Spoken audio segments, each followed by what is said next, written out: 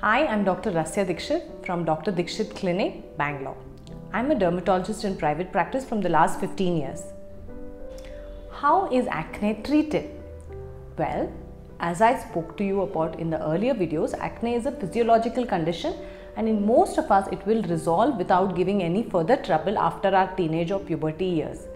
But in some people, a select few people, the acne tends to persist for a longer period of time, or it comes back after your 30s and it tends to be more long-standing and acne needs to be treated. The common thing that I would like to tell you is that we all know that acne can occur because of the hormonal changes. So make sure that you're exercising regularly and are following a healthy lifestyle, which includes drinking plenty of water, making sure you're getting adequate 8 hours of sleep, as well as eating healthy foods like fruits and vegetables, and avoiding junk food and fried food as well as sweets in too much quantity. Doing this helps to keep our skin clear. Then when you come to a dermatologist, the most commonly advised product is a salicylic acid face wash, which is going to help exfoliate the skin and remove the micro blackheads and whiteheads which are forming on your skin.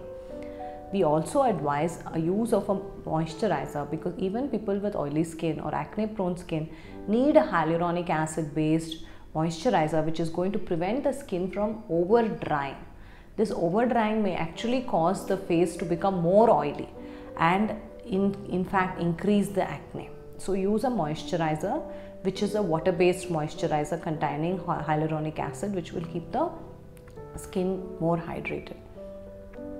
We also recommend topical antibiotics and topical retinoid based creams as well as topical benzoyl peroxide based creams to reduce the load of the acne. But remember that these are actually going to dry out the skin. They can by themselves cause irritation and redness and darkening of the skin. So don't use them by yourself. Speak to a dermatologist. They'll advise you on the amount of quantity to be used, how long the product has to be left on the skin, and then you can continue. A lot of my patients also use over-the-counter chemical peels which are now available. We are seeing a lot of patients end up with irritation of the skin, redness and burns after the use of these products. My advice would be caution. Please speak to your dermatologist, see if you have sensitive skin. These products are better avoided if you have sensitive skin, and they could suggest you a course of action. If you have scarring acne, if your acne is leaving pigmented or depressed scars, if you have nodulocystic acne, if you have large cysts in your skin, then this acne is better treated under the guidance of a dermatologist. So those acne, please don't wait. You don't want to end up with permanent scars on your face. Speak to your dermatologist today.